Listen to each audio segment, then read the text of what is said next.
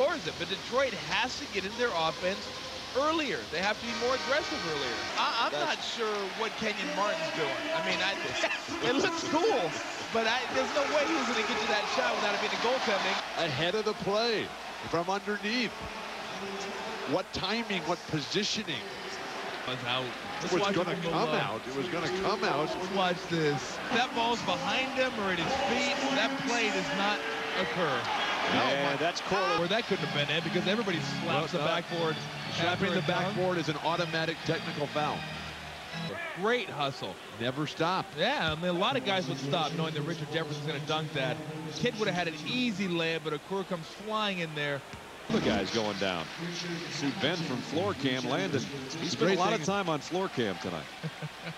The best part of this play was Rodney Rogers came out of it arguing with the ref.